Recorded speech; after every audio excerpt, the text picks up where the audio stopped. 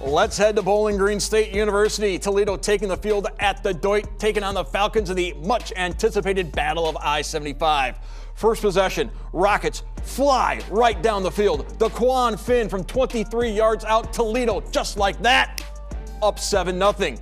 But Bowling Green not intimidated by the first place Rockets. Connor Bazelak fakes the handoff and then floats it to Harold Fannin Jr. We are tied up at 7 apiece, and Fannin was just getting started.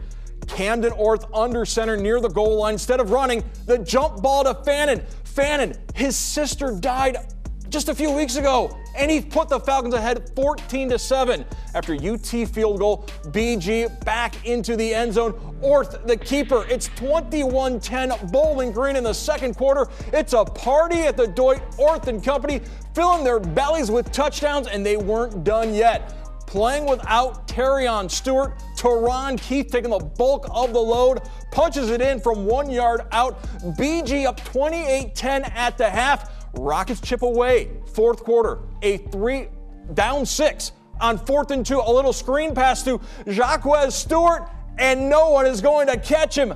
59-yard touchdown. Toledo up 32-31. Rocket defense holds strong, and Toledo gets the victory over Bowling Green, keeping their New Year's 6 dreams alive.